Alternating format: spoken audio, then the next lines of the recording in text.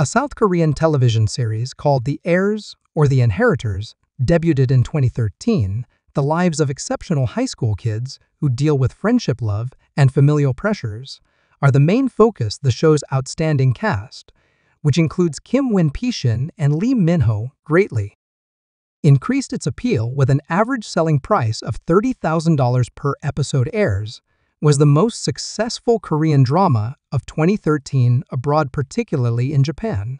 The primary cast of the program also benefited greatly from the show, which cemented their standing as leading Hallyu stars. Fans are demanding a new season of The Heirs. I'd watch the complete video to not miss anything about it.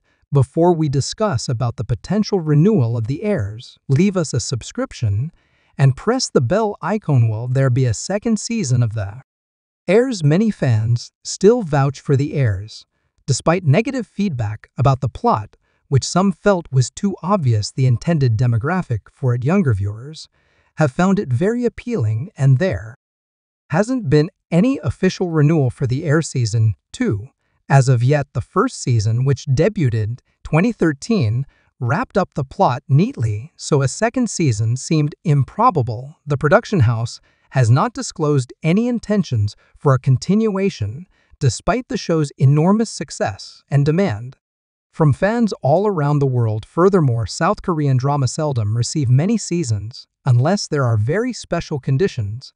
If renewed, what could be the storyline of the second season of The Heirs? A possible plot for The Heirs' second season might follow the events of the first season, emphasizing the characters' development and struggles as they go from high school to adulthood. Here are a few potential story points: suspension of romantic relationships. Kim and Chae, Moon-young, and Chayong Do's love triangle may go on, examining the intricacies of their bonds as they negotiate college life and professional endeavors. University life. The main characters can move to a university where they make new acquaintances, rivals, and romantic interests, which could result in conflict and new dynamics. Drama between family and company. Expectations from the family and company would probably get more intense as Kim Tan and Choi Young, though, are ready to take over their family enterprises. They may have to cope with more serious obstacles, including family disputes and corporate politics.